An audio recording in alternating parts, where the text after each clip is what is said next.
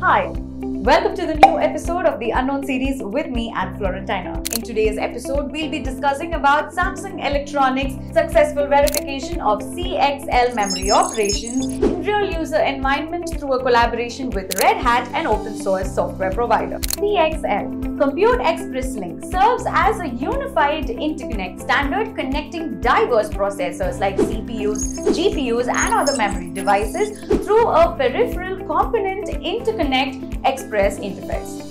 This serves as a solution for issues like speed, latency, and expandability limitations in existing systems.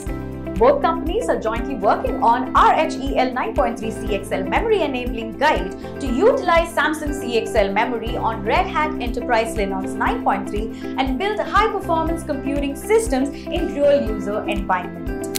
In this latest development, Samsung has tailored its CXL memory for RHEL 9.3 and has verified its memory recognition, including read and write operations for Red Hat's KVM and Podman environments. This allows data center clients to easily use Samsung CXL memory without having to make additional adjustments in their existing hardware. Until next time, stay tuned to unveil the unknown.